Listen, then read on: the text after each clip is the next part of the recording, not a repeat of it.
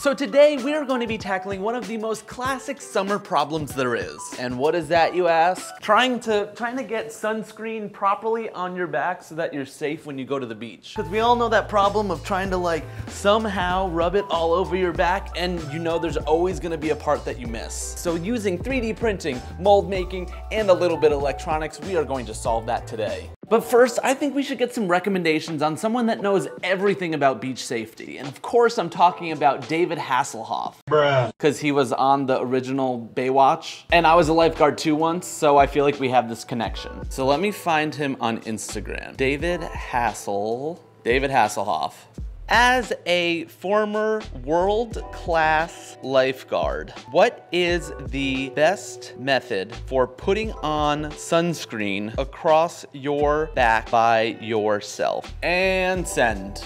So we're gonna have to check back in later to see if he gives us his official method. But in the meantime, let's go build that invention. So the very first image that popped into my head when I had this idea was a paint roller. You know, just like one that you would use in your house. Instead, we would use it on our back to reach all of the nooks and crannies and get the sunscreen everywhere. But then I thought that would just be way too boring. And I sort of have a specialty of making a whole bunch of weird things with silicone replicas of my very own hand. Like take the Cobb Quickie, for example. This is for buttering corn. You put a little piece of butter in there, and then you can super simply butter your corn. Insert clip here. My newest invention here is called the Cobb Quickie.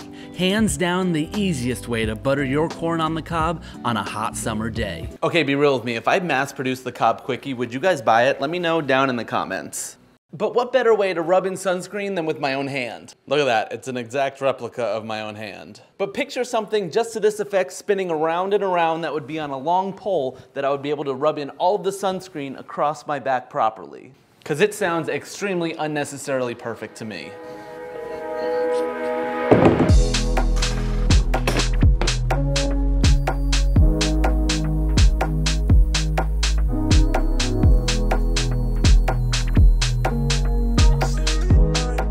Okay, I think we've got it. I think we've got the final design of what I want this invention to look like. So, here's a full 360 look at what I'm thinking for this invention. Down on the bottom, this is the handle that you're gonna hold on to. And I decided to add a little bit of texture that I hope comes out looking really cool. And this long tube in the middle here is actually not gonna be 3D printed. This is gonna be a clear acrylic tube. And that way it's gonna save us a ton of time on what we have to print, and it's just gonna slide into all the other pieces. Then here for the top section of the invention, we're gonna have a little hole that's gonna have an on-off switch. And that way we'll be able to toggle the spinning hand on and off when we want it to be spinning or not spinning. On the end here is where the motor is gonna slide in, and this piece here is gonna be embedded into the silicone hand, and that is what is going to be physically spinning around and around and spreading all of the sunscreen all over my back. So let's get those started on the 3D printer and then work on our replica hand. And just a mini montage, mini 3D printer montage.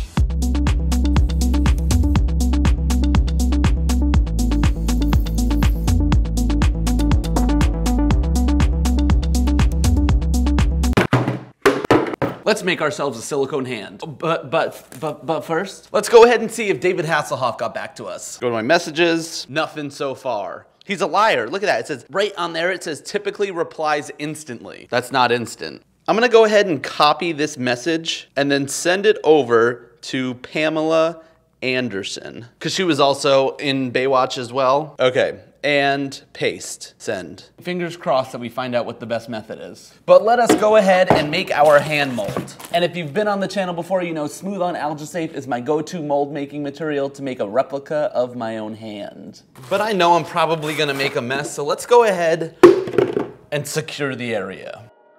Okay, that should be good enough. So the first thing I did was pour out the water from the mold box so I could measure out how much AlgaSafe I was gonna need. It's a 1-to-1 mixture, and that was looking pretty good. I glued on the bracket, and then I started mixing up the two different pieces together. Poured in the water, poured in the AlgaSafe, and got my drill mixing it up real nice. Then I poured that back into the mold box and got my hand in there for about 12 minutes. Once it was hardened, I could slide my hand out, and it came out looking perfect, and you could tell, see, it's much harder now.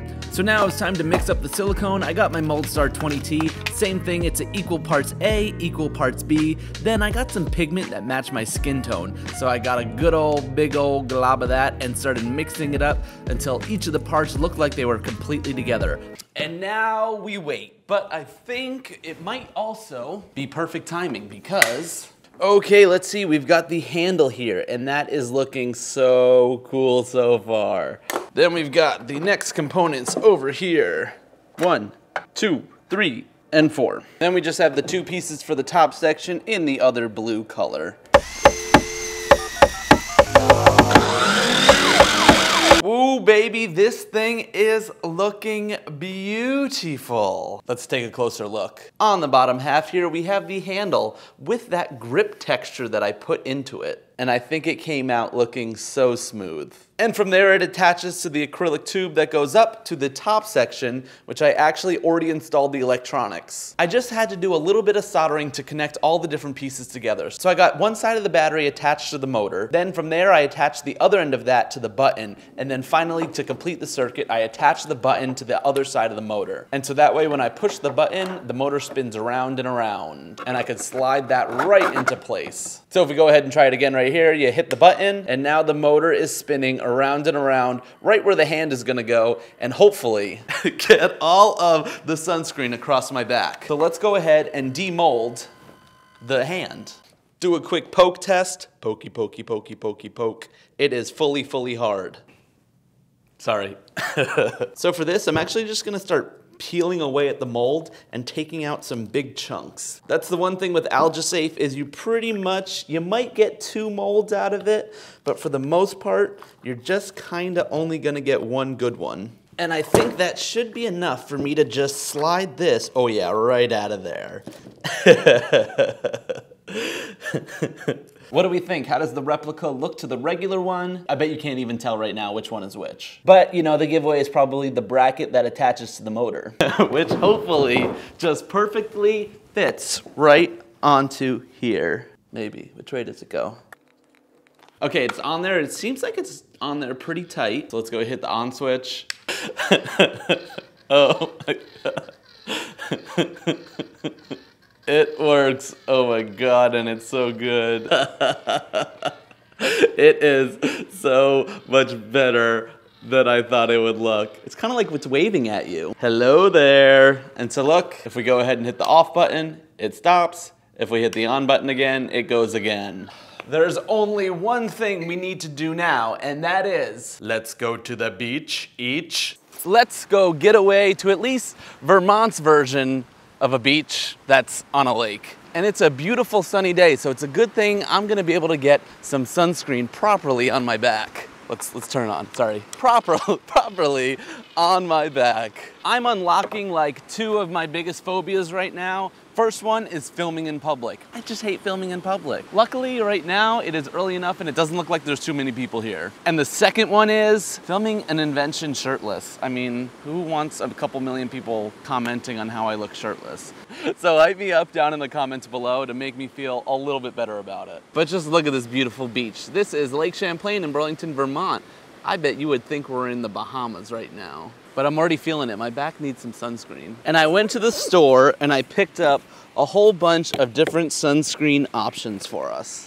So now there's only one thing left for us to do. I invented the sunblock buffer, the first automatic way to rub in sunscreen across your back completely on your own. Our tropical design features a firm grip handle and ergonomic lifelike hand that rotates at the push of a single button. Then at the beach, simply grab your favorite sunblock and smother it across the hand. Flip the switch and throw it over your back so you can begin reaching and rubbing to hit every single nook and cranny until your entire back is covered and fully protected from the sun.